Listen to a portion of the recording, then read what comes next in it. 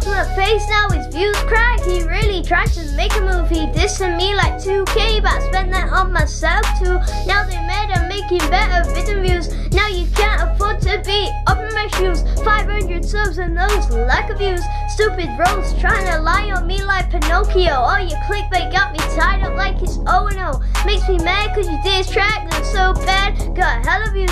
I had to bounce back like I never had. Should be doing more like a kangaroo. You make it look like you rust my back when I hit you with my amazing diss track. Your keyboard's terrible, you clearly think you're special, but actually your roast is very dull. This lad made a diss track, so get him off his crap channel. You have fans, but you just know them. But I guess it's all you can really do. My soul, my vids, some heat to it. Now you're on the floor like roadkill. Your friends tell fake stories, got as many subs as a 4-year-old. At first I didn't diss him, but he did too with his widow moves. I remember when you were sitting down in your room, you then made a diss track and I hit you back, then yours got quite a hell of views. Without me you'll be nowhere on YouTube.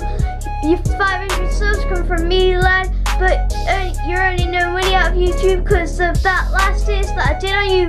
Guess it's just how it happens. Just keep talking about my diss track writer.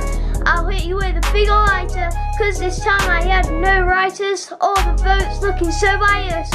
Your lies putting me under pressure, but now I have bounced back. I've won this diss wars easier than 2K because of this diss I did on you. You better bounce back before your fans catch. All you do is lie in your room. Scotty, I won this diss war, so goodbye. There you have it. That is my last ever diss track on Scotty 1500. He got beat. He lost this diss wars horribly. So anyway, peace out. Have a nice day or night, whatever time zone you're in, and I hope to see you later.